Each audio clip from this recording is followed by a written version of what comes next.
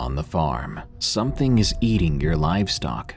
How long before it decides you or your family might make for a tasty dinner? And what lengths would you go to stop it? Welcome back to Unexplained Encounters. I'm your host, Darkness Prevails, and you can follow me on Twitter at Dark Prevails to see me dunk on some weird journalists who hate people who drink milk. I'll have you know I can't even go to bed without an organic bowl of cereal with the fattiest whole milk I can buy. Today I've got an assortment of scary stories featuring a skinwalker attacking a family farm, Native American monsters looking for hunters to eat, and more. Enjoy, and be sure to send me your scary stories at darkstories.org so I can narrate them on the show. I'm still looking for scary trucker stories. Also, go to eeriecast.com for more scary podcasts like this. Now, let's begin.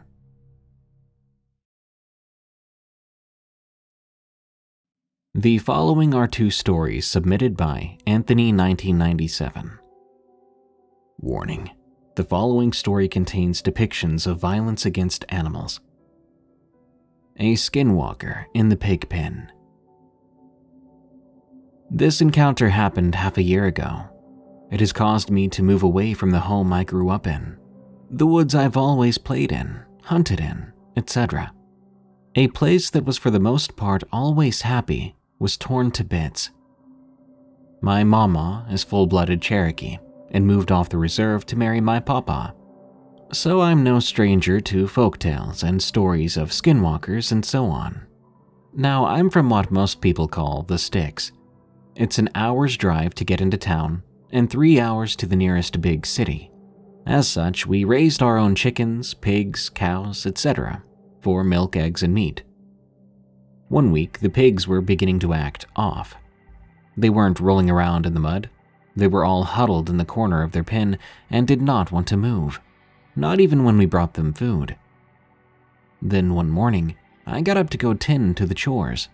Collect eggs, milk the cows, and feed the pigs. But when I made it to the pig pen, I found 2 pigs lying dead, chunks of flesh ripped from them. I sighed, told my dad about it, and we removed the dead pigs from the pen and buried them.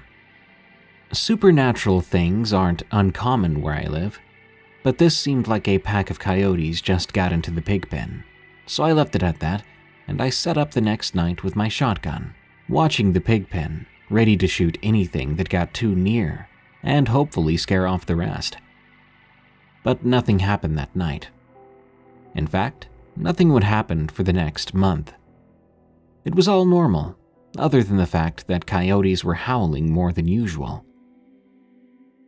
During that time, I bought an RV. I moved it into the backyard until I could find a spot to stay at for good. One night, I heard the pigs squealing a lot, and the coyotes were going mad. They sounded really close. By the time I got up, threw on some clothes, and grabbed my shotgun, the coyote howls and pig squeals had morphed into a single sound, and it was doing this over and over. I walked out into the pig pen and looked them over. Nothing seemed out of place yet, until I caught a glimpse of a pig out of the pen. I turned and chuckled at it, saying, "Come on, bud, let's get you in there before the coyotes get you." I took a step toward it, and then it let out a bone-chilling screech. I stopped dead in my tracks. That's not the sound pigs make. I readied my shotgun, and I realized it was looking at me. I could feel heat from its eyes staring into my soul. I aimed and shot, but it didn't flinch. Instead, it stood up and laughed. I could see legs that looked more human, with hooves for feet and hands. It screeched again, and I took off running. I made it back to my RV and slammed the door. I looked out the window then, and I saw that thing slowly walking to my RV door. It tried to open it, and it began to beat against it, screeching. The RV felt as if it was going to be tipped over when suddenly it stopped. It wasn't long before I began to hear crying. This sounded much more human, but also like it was being run through an old TV that was thrown into a bathtub of jello. I looked out, and it was still staring at me, but now it was crying. I pushed a chair against the door and went to lie down, trying to ignore it. It followed me to the closest window, continuing to cry and now occasionally tapping on the glass. This went on for a long time, but stopped all at once.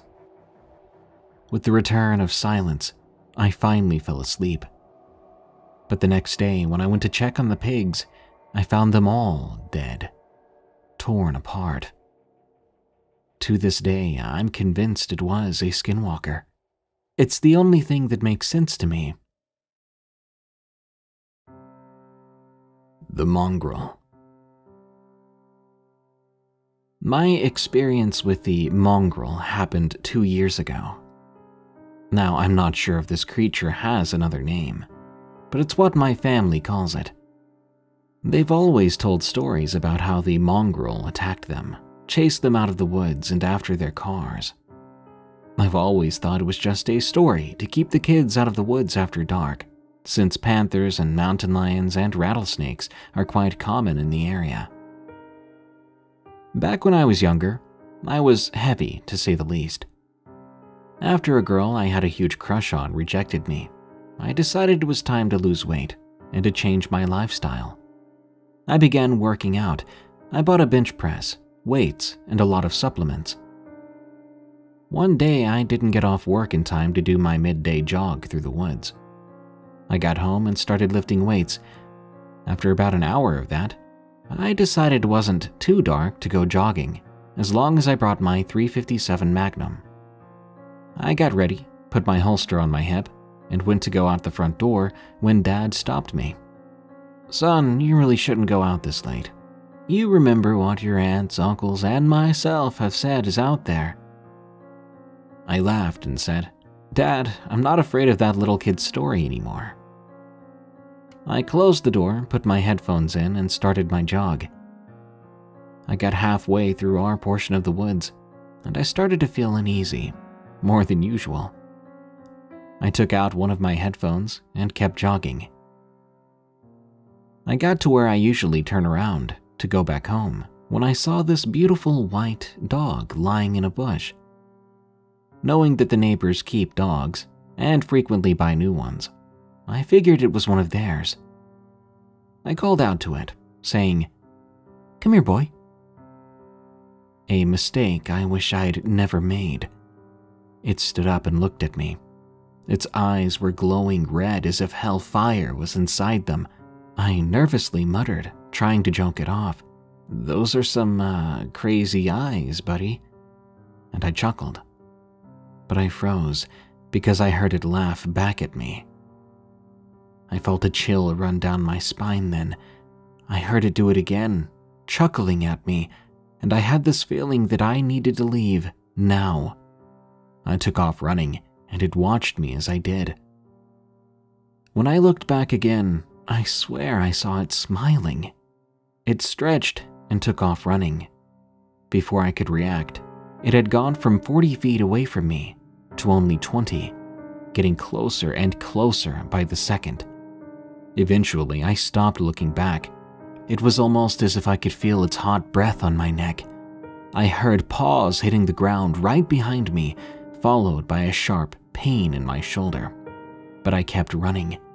I got to the house and slammed the front door shut. Dad walked up to me and asked, "What's wrong, son? Did you see it?" I said, "No, Dad, what? I just heard a panther screaming, that's all." And I laughed it off. I went into my room and noticed I was bleeding. Something, probably it, had scratched me. It was only a single claw mark, though. If anyone has experienced a similar creature and knows the correct name, I'd love to hear it. The following 2 stories were submitted by NixieHistoria. Doppelgangers in my house. This took place during 2019, during late spring and early summer. While I was a teenager, I was currently not going to school. I had a severe anxiety disorder that led it to being extremely bad for my condition. The disorder was severe enough, I couldn't leave my home without having panic attacks, and I was always having trouble just looking people in the eyes. I was also misdiagnosed with autism, which led to me disliking school even more, as I was treated in a manner that was harmful for my condition, being treated for something that I didn't even have. Unknown to my family and myself at the time, I had severely bad eyesight, which led to me being unable to properly navigate my surroundings or even see people that well. This made high school difficult to physically navigate, causing trouble for me when trying to learn, as I couldn't read the words as they were too blurred. Despite this, I was still able to see people's faces and things if they were about 6 to 12 feet away, and I was skilled in recognizing voices, so I wasn't exactly unable to recognize people. I figure this detail is relevant, but I was still able to recognize my family, I can assure you. All of this information is important, as my mental health was very poor, and I was extremely lonely at home each day. Maybe it had an effect on these experiences. Despite what many might think, staying home from school and having so much free time was not as fun as it seems. I suppose in a city it may be different, but if you don't have a driver's license and you live in such a rural area and cannot safely venture outside alone by yourself, I was a teenage girl and quite small, things get boring and depressing fast. Perhaps that made me more susceptible to the paranormal at the time, due to my intense isolation and strong emotions, but I can't be certain. So yeah, I had severe anxiety disorder and depression, both passed down by my parents, who both struggled with those disorders, but are now very well adjusted and work full-time.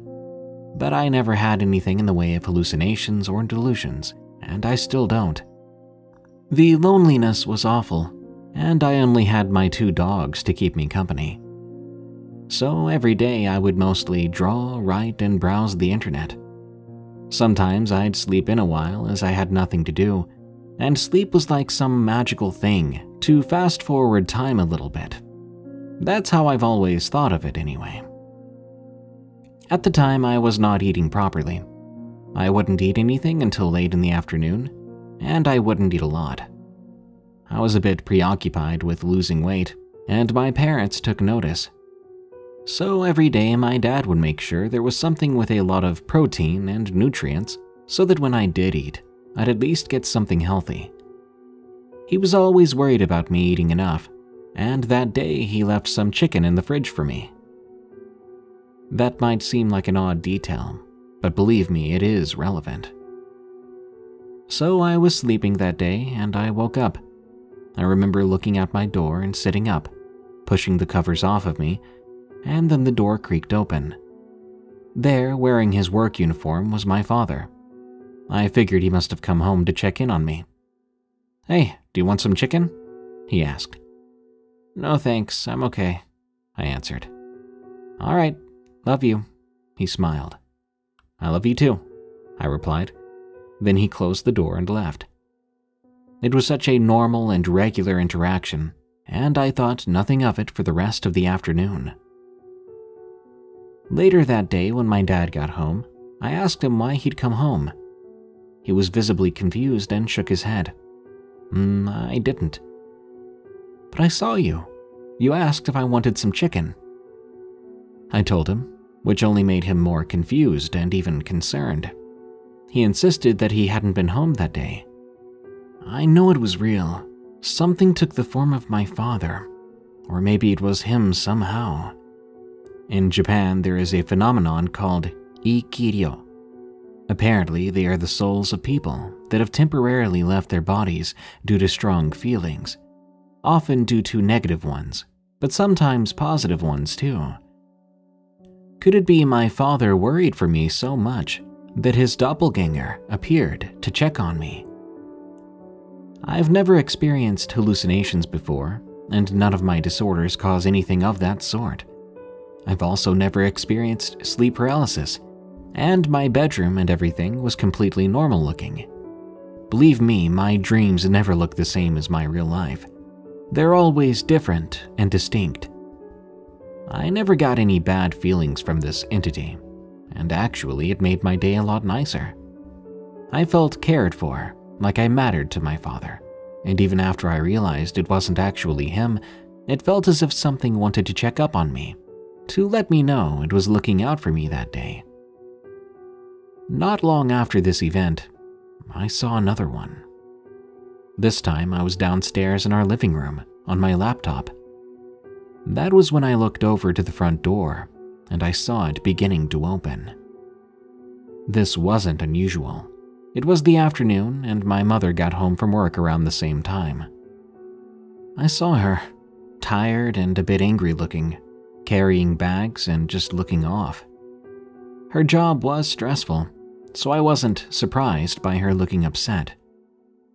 She walked into the kitchen without even saying hello to me, which was odd, even when she was upset, but I didn't think much of it, and just followed her into the kitchen to chat. Well, to my shock, as I entered the kitchen, it was completely empty. There wasn't any sign of her whatsoever. I stood there for a moment, confused, wondering if she'd gone to the basement or if I'd missed seeing her walk upstairs. So first I went down to the basement, looking around to see if she was there, but of course she wasn't. Then I checked upstairs, and still my mother was not anywhere to be seen. Questioning my sanity, I walked back to the living room and looked out the windows. Her vehicle wasn't even in the driveway. My mother wasn't home at all. She'd never been home in the first place. It was impossible that she could have walked inside to the kitchen, then left through the back door and drove off again.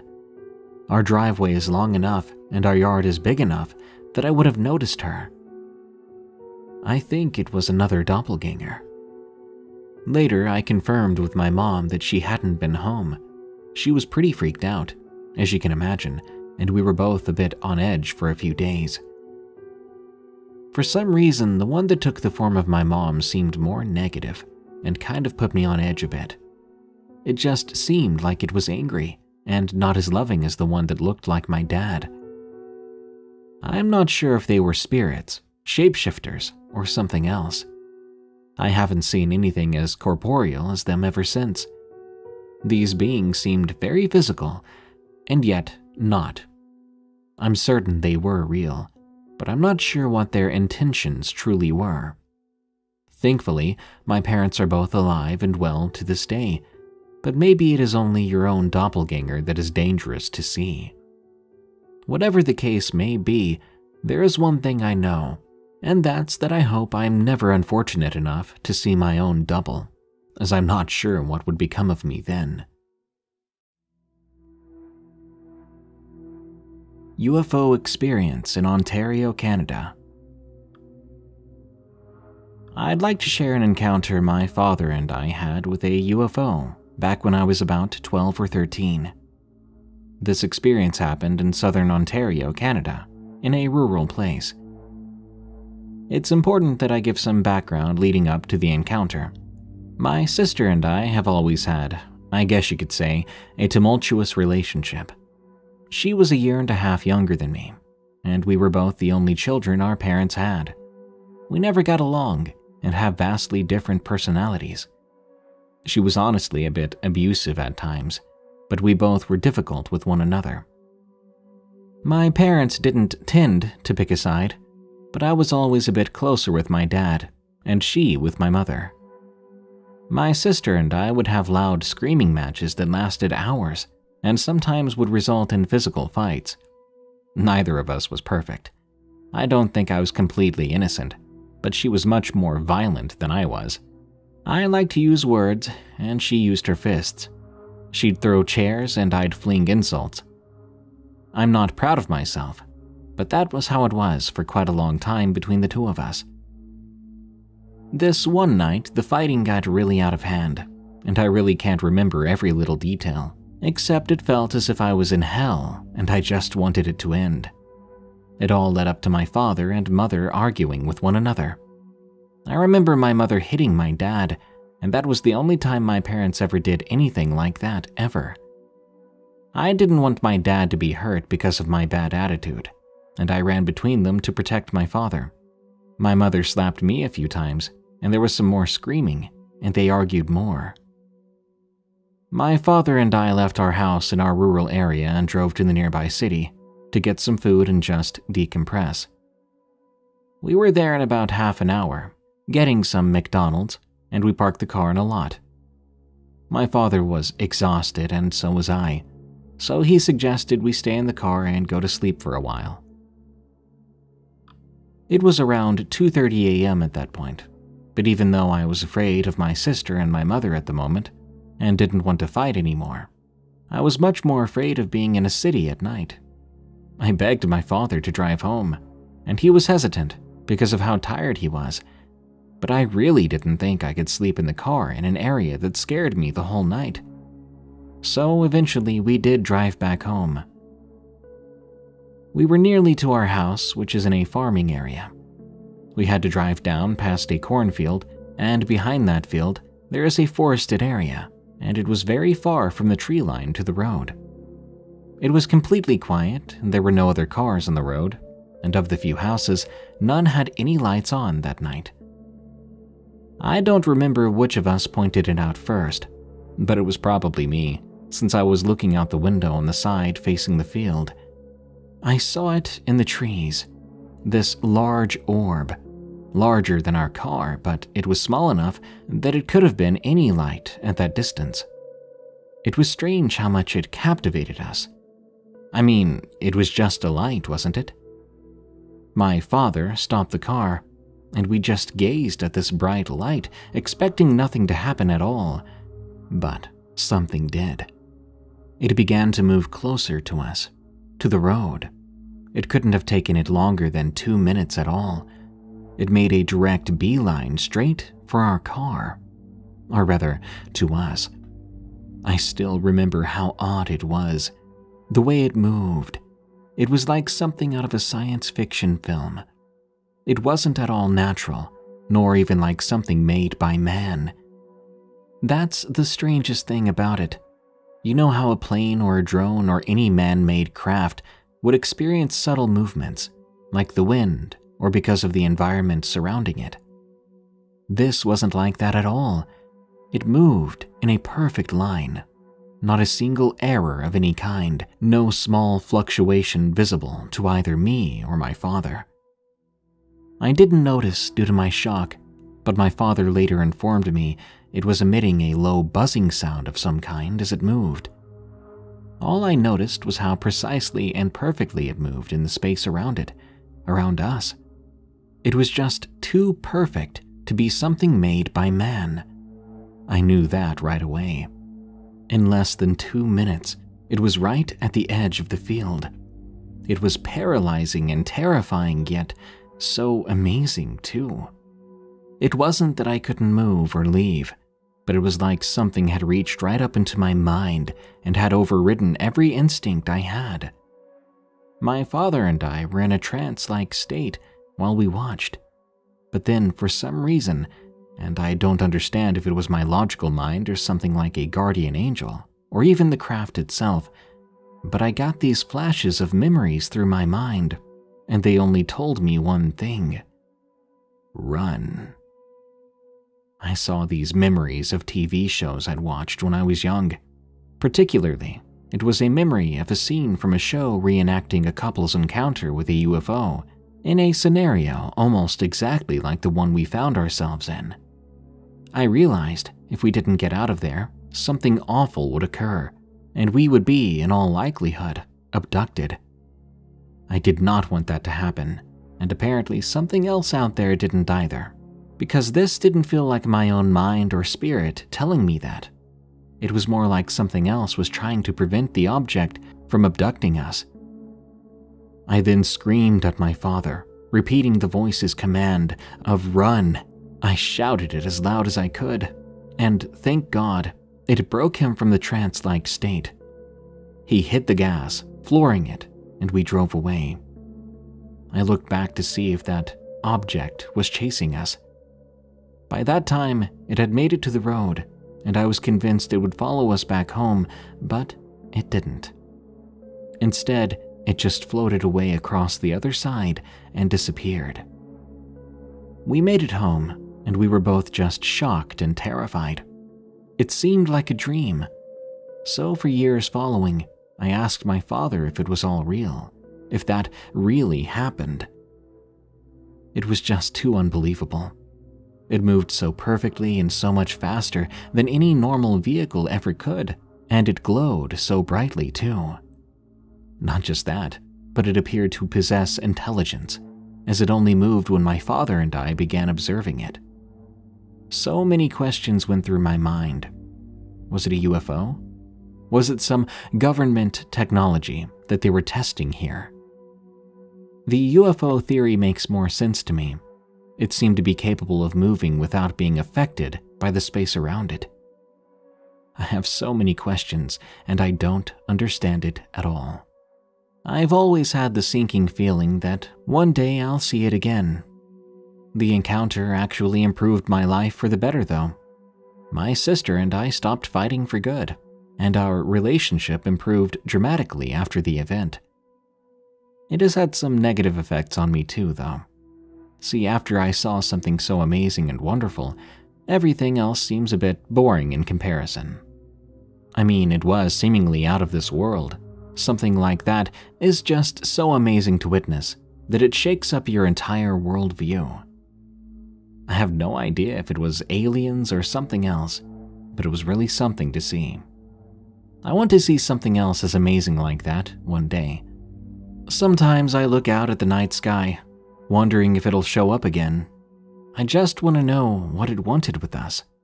I hope some people can find my story and realize they aren't alone. These things do happen, and you're not crazy. There are things we cannot understand fully, and that's okay. The world would be a bit more boring without these things, don't you think? The Visitors, from MattoMan. I recently came across a listing for 40 acres of recreational land in a heavily forested area of Utah, approximately 9,000 feet above sea level. It was a great deal, only about $1,000 an acre, since the land had no utilities prepared and it wouldn't be ready to build on for years. It shared a border with approximately 2 million acres of BLM land, miles of forest that would never be torn down nor harvested. It was perfect. A friend and I made a deal. We would go 50-50 on the land. We split the property, but agreed we had no issue sharing our halves with each other since we were friends, and we wanted our families to always have fun experiences camping out there. Afterwards, I parked a camper on the land.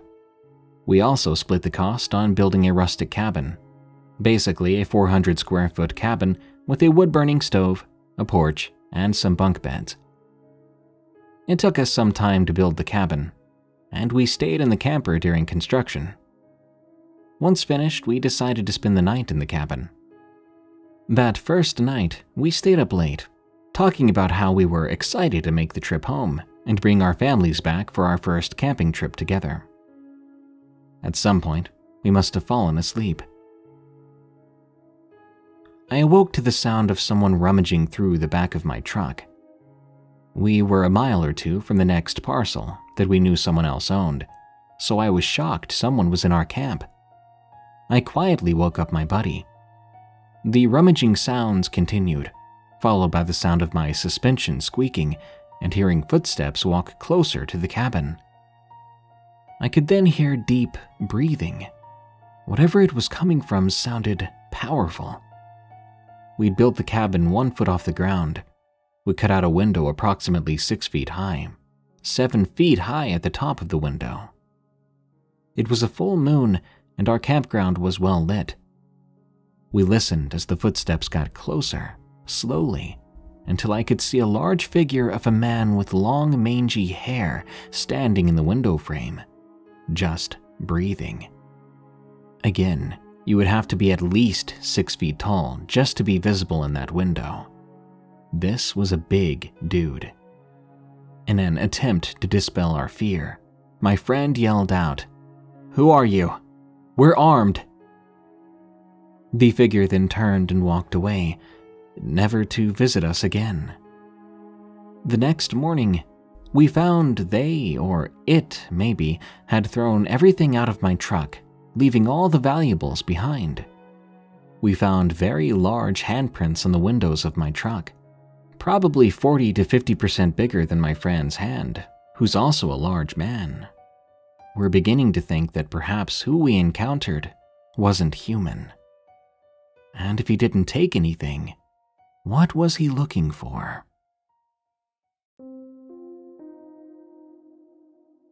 Grandma's True Spider Phenomenon.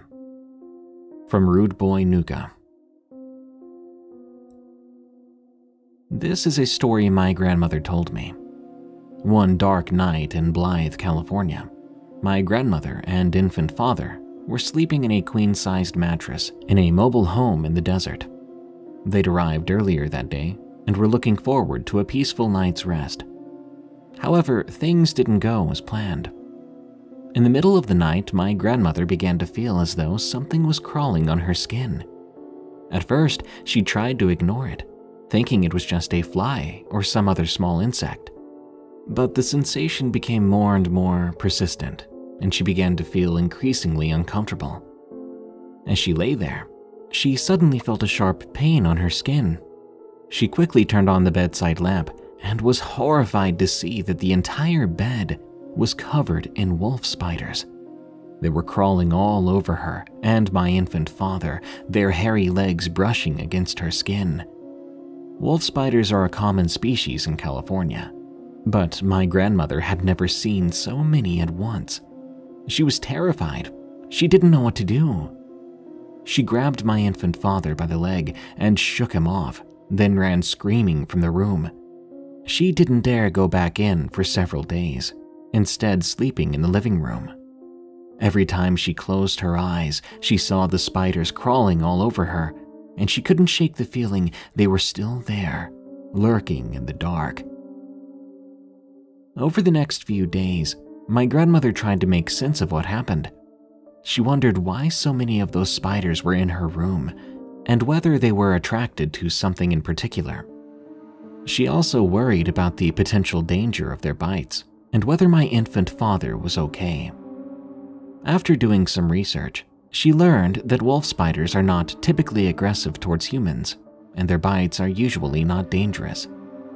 However, they can be painful and cause swelling, especially in sensitive individuals. It is possible that the mobile home was not properly sealed, allowing the spiders to enter. Alternatively, they may have been attracted to a warm spot or a food source, such as crumbs left in the bed or floor. Regardless of the reason, my grandmother's experience was a terrifying one. Encountering spiders and other pests in your home can be pretty creepy and stressful, especially when you're in an unfamiliar place.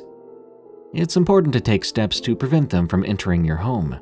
Seal up cracks and crevices, keep food stored in airtight containers, and call pest control if you notice a large number of spiders or other insects in your home. Looking back at the experience, my grandmother realized how lucky she and my infant father were to have escaped unharmed. However, she just can't understand why there were so many. Fright School. From Douglas G. This is a story from my life in Tucumcari, New Mexico. Before I begin, I'd like to point out I had issues back then to where I had to be in TFC, otherwise known as Treatment Foster Care. Now, in Tucumcari, New Mexico, there have been certain things people believe to be supernatural. I'm not the type to go off of urban legends. Anyway, at the time I lived with my foster parents, James and Lucy, and went to Tucumcari Middle School. I'd like to point out my foster parents had this alarm system set up in their house. And I had an old habit of looking up YouTube videos, learning new things, things that might involve me getting into trouble. Specifically, I got curious and found a video on how to bypass that alarm without using a passcode. And it worked. It was a Friday night and I was bored in my foster parents' house. I waited for them to go to bed, and as I waited, I was thinking what I should do to have some fun that night. Then it hit me. Why not go to the school after dark? I recalled hearing stories and sightings of strange things at the school. In fact, kids believed that this creature roamed the school after dark, one that was said to be dangerous. Maybe they were right, or maybe it was just a legend. So I snuck out of my foster parents' house, and I made my way to the school. When I got there, I decided to sit out in the courtyard. Before long, I noticed someone else was out there. I could make out another person on school grounds. My first thought was that it was just a kid, a troublesome kid like myself. So I started to walk closer to them. Soon I realized they were wearing a hoodie, and they seemed a bit too tall to be a kid my age. As I'm walking towards this person, my gut starts twisting, and I start to hear this growling sound. It was coming from this person.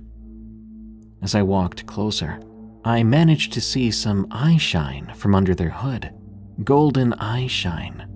I stopped then, a little creeped out, and I could tell this figure seemed scared too. It didn't want me to come any closer, but it was strange that another person was growling at me. When its head shifted and I could see more of its face, I saw skin and teeth that could not be human. Sharp teeth, pale, wrinkly skin. That was when I noped it out of there and ran back home. I realize now I'm pretty lucky.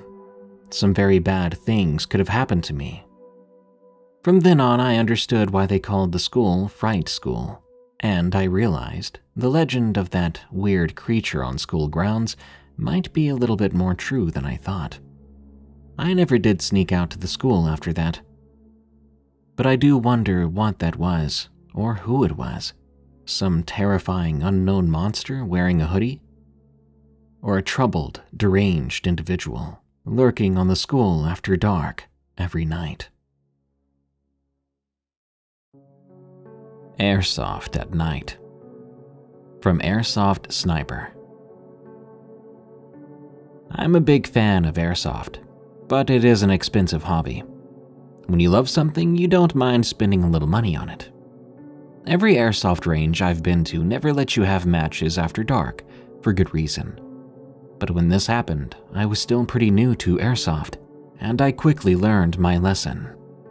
I just finished a team deathmatch, and luckily won by just one life left. My team and I laughed at how hard that match was when my phone suddenly rang.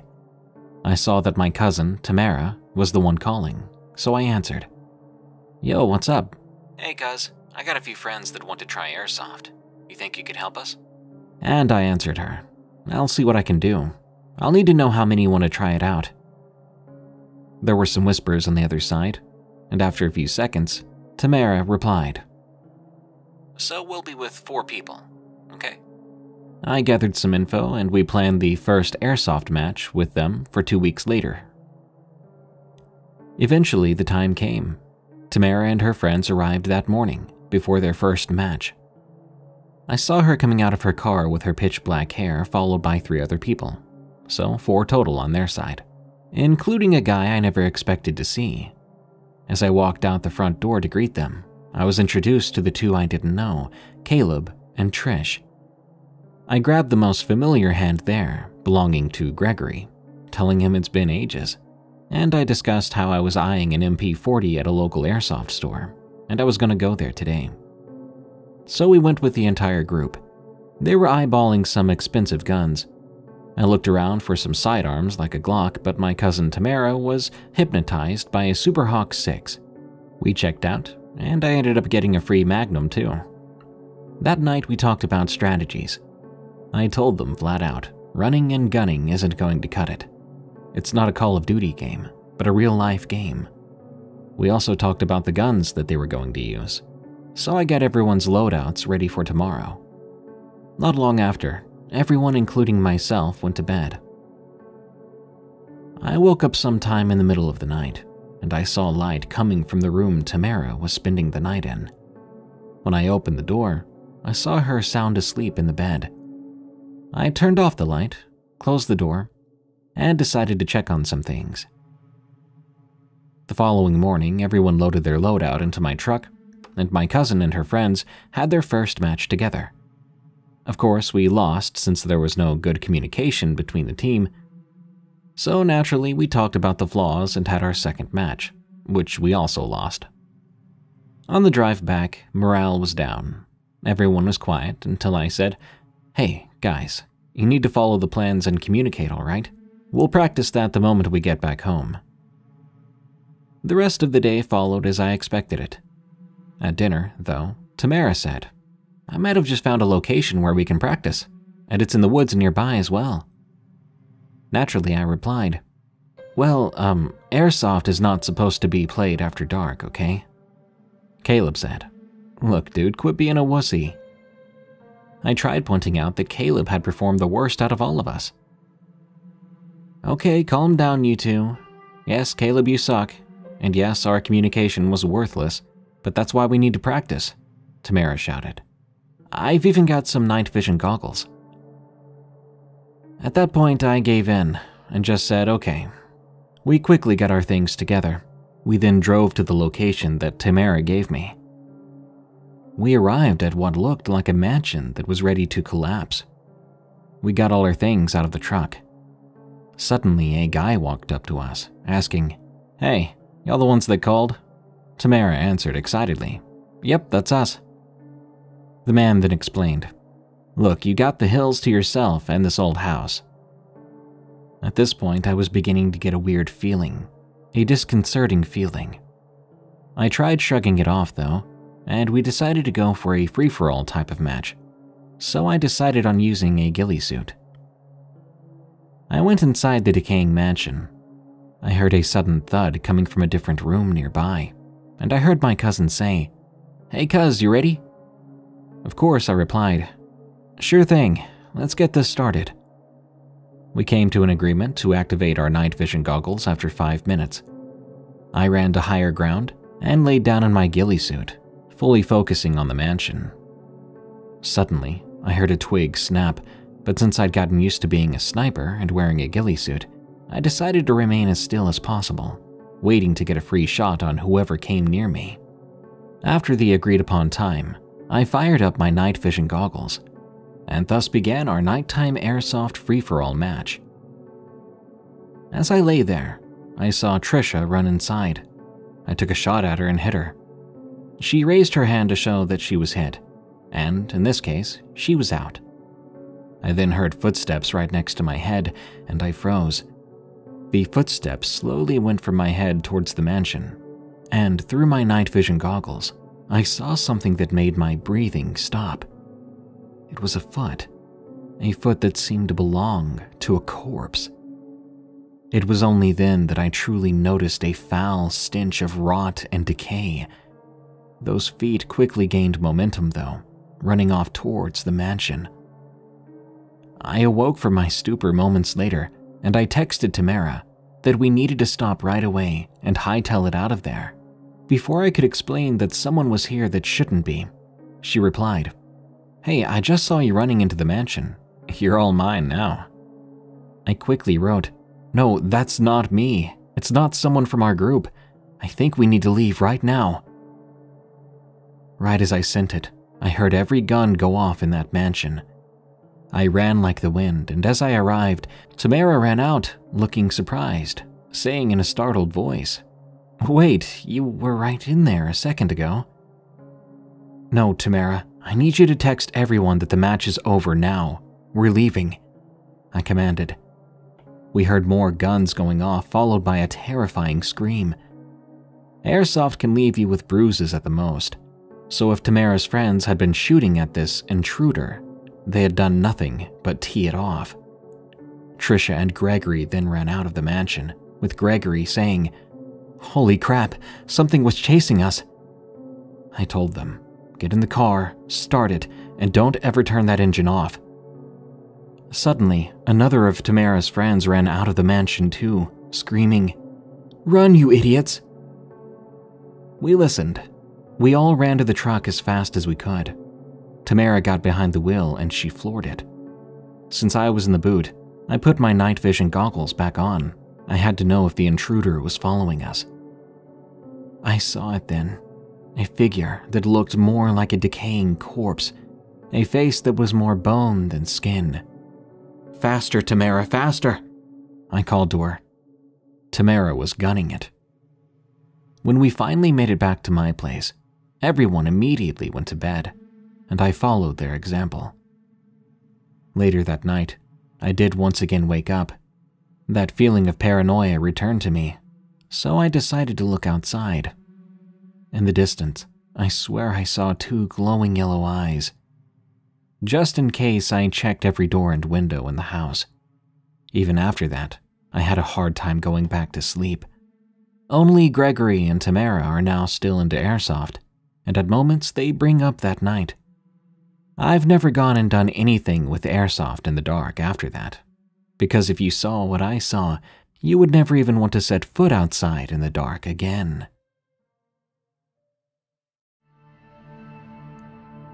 I don't know what it was, but I'm pretty scared. From Feliks. I was on vacation in the US, specifically in Virginia. I'm a big fan of scary stories. I like to read about cryptids and ghosts, etc. Well, during this vacation, I was on my way back from an amusement park. It was already after dark, and we were on this road, surrounded by deep forest. Almost everyone in the car was sleeping by then, except for the driver and my parents. And me, of course. I stared out the window and listened to some scary stories. It was then that I saw these 2 red dots. They were about 2 meters off the ground. I turned my head the other way. I thought it was just a reflection of the car's lights. When I turned my head back, the red dots were gone. I brushed it off. Again, it wasn't enough to warrant any suspicion. I focused on my stories and continued to relax. But suddenly I began to shiver. The thing was, I wasn't cold. I looked back in the woods. It was then that I felt like someone or something was watching me from behind those trees. The paralyzing feeling of fear came over me like a wave. I couldn't move then, and I felt as if I didn't want to. I simply stared at the trees, unable to move, unable to blink. Then I saw it. At first, I thought it was a big rock, but when I focused on it, I knew that it wasn't a rock. Whatever it was had dark gray skin that looked as if it was melting. I could see its ribs under its skin. It was sitting or crouching. I saw its 2 long, skinny hands and legs. I was glad I didn't make eye contact with this creature. It was looking the other way at the moment. I only saw it for a second or 2 before a truck covered the woods. When I could see the trees again as the truck passed, this weird creature was gone, but that feeling of paralyzing fear remained. It still felt as if I was being watched. Then came a wave of regret as I suddenly remembered a conversation I had with my cousin not long ago. We discussed skinwalkers, made jokes about it, despite there being a rule that you should never say its name out loud. A couple of days passed by after that. I thought I was safe by then, but something visited me in my dreams, and that same exact feeling of paralyzing fear washed over me. That creature appeared before me. It said something, but I didn't understand what it was. When I finally woke up, it took me a while to be able to move. I was so scared. To this day, I'm really creeped out by these events, but still very, very curious.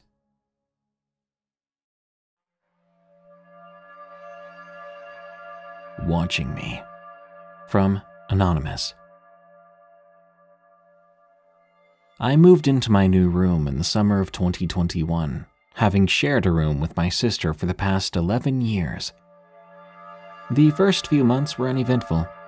Nothing weird really happened.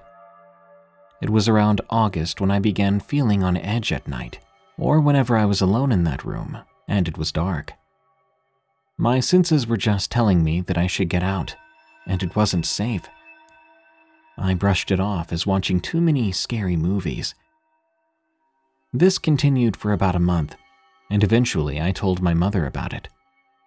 She said it was nothing, and told me I was just imagining things at worst. I began to grow more and more paranoid.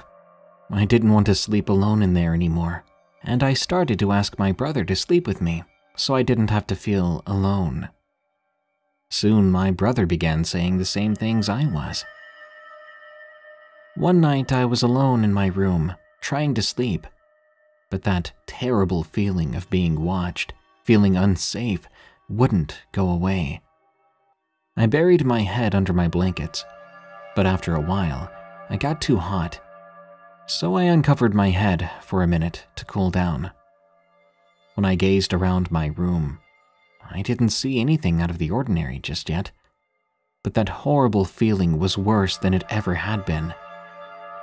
I then looked out the window nearby. That's when I saw something that made my heart seemingly stop. A figure stood there, with red eyes, watching me. It was some sort of creature that was hairless. I couldn't see the color of its skin as it was too dark outside, but I could make out long fingernails. I could tell that it was at least 6'10", if not taller. The thing didn't speak or move, nor blink. It just stood there, and it watched. At first, I thought I was just imagining it, but when it stood there for 5 minutes straight, not moving or doing anything, I knew it was real, and I was filled with absolute dread. I lay in bed, closing my eyes then, too scared to move. I didn't want this thing to know I was awake. Eventually, having closed my eyes for so long, I managed to fall asleep. In the morning, I told my brother about it. He admitted to me that he'd had the same feeling, but he didn't see a creature. When I asked my sister, she said she had seen something like that before, and she had been feeling that awful feeling for quite some time. But also, like me, she tried to brush it off. The following few nights after that, we camped out in my brother's room with at least 3 lights on at the same time. It's been a few months, and we're all back in our own rooms. The feeling and that creature have left. Well, except for a strange feeling, like we're not alone.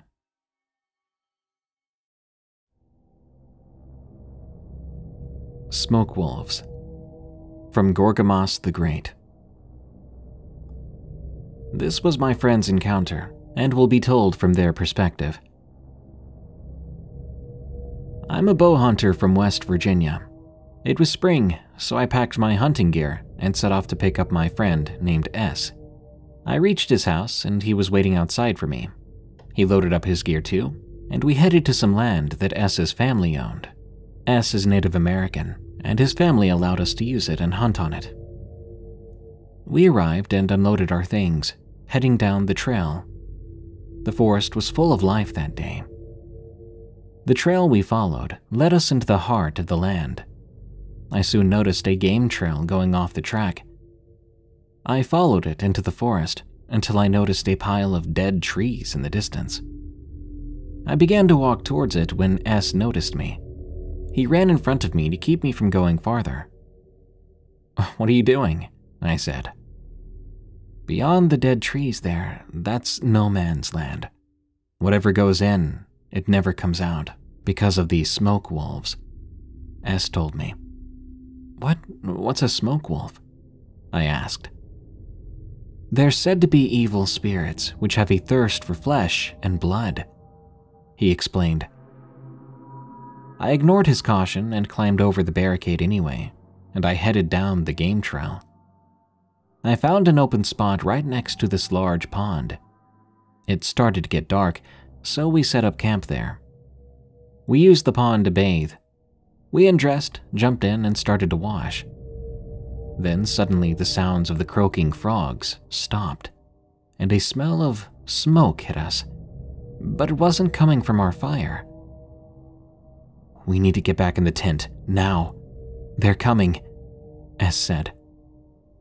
We got out of the water and ran over to our tent, hunkering down inside.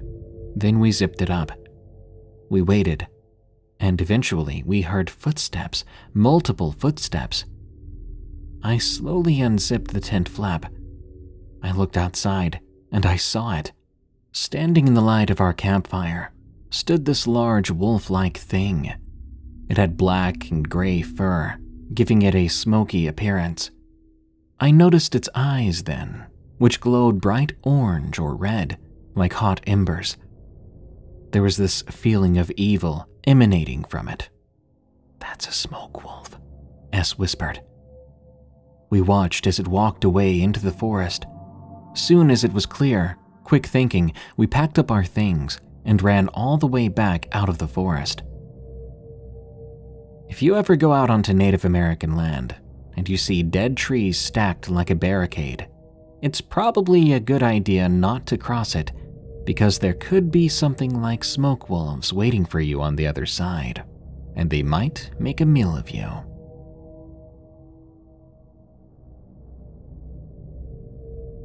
Black figure at night. From Anonymous. This encounter happened to me and my older sibling when we were around the ages of 9 to 12. It started off fun. My other siblings and I were playing tag. Two of my older siblings decided to go back inside around 10. My other older sister suggested we keep playing. I was already a bit creeped out because it was dark. At night, our yard is pitch black, with nothing but a street lamp for light, but it doesn't do much. We continued our game of tag, kind of by our back door, which was still in use at the time. After a couple of minutes, my sister and I were just about to head inside. Then we saw it. It was a black figure with a perfectly circular head, almost like a perfectly drawn stick figure, but wider. The black figure was about my sister's height, 5'2" or 5'3". It stood motionless.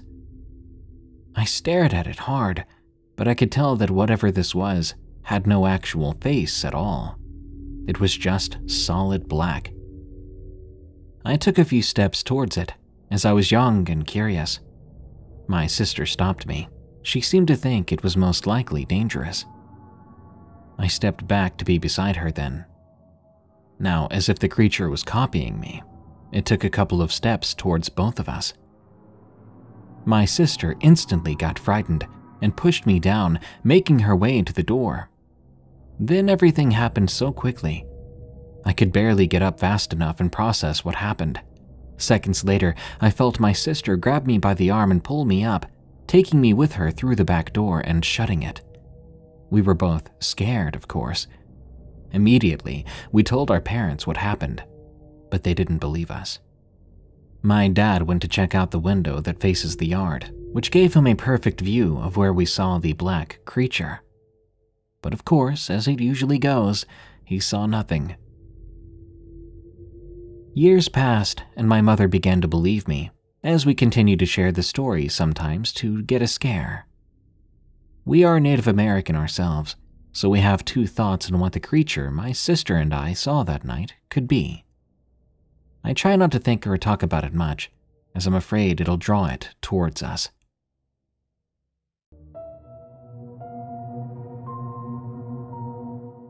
Thank you for listening to another unsettling episode of Unexplained Encounters. You can send us your story to have it narrated on the show at darkstories.org. Unexplained Encounters is an EerieCast original series.